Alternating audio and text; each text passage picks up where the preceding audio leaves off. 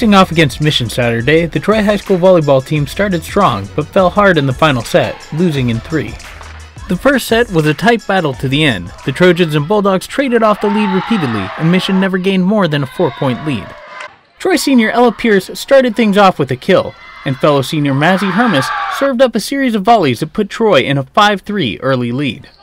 The Trojans showed noticeable improvement over past performance, avoiding unforced errors and responding well to Mission's hard-hitting kills. The Bulldogs pulled into a 16-12 lead, but Troy battled on, taking a 19-18 lead through a series of hard-fought volleys that saw them making the kinds of plays they didn't against Eureka the week before.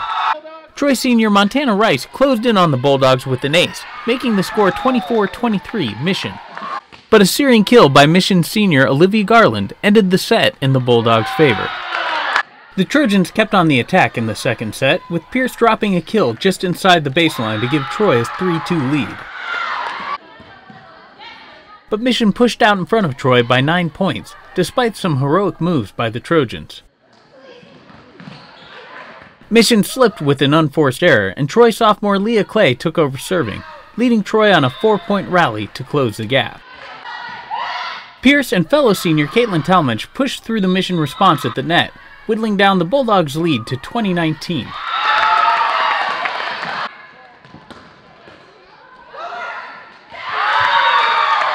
Yeah, I was really encouraged to see that they stuck with it because, you know, some of those hits and tips and stuff were really difficult to get. So I was really happy that they finished and, you know, and they won a couple of those rallies.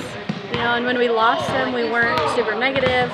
You know, they were really pumped up about it. So I think it really helps us and the bench just get really into it. Mission eventually pulled back ahead, winning the set 25-21, but not without some fierce resistance from Troy. In the third set, things fell apart early for Troy. Before the Trojans could score a single point, Mission ran up a 6-point lead. After a timeout, Talmadge came back with a dig to put Troy on the board.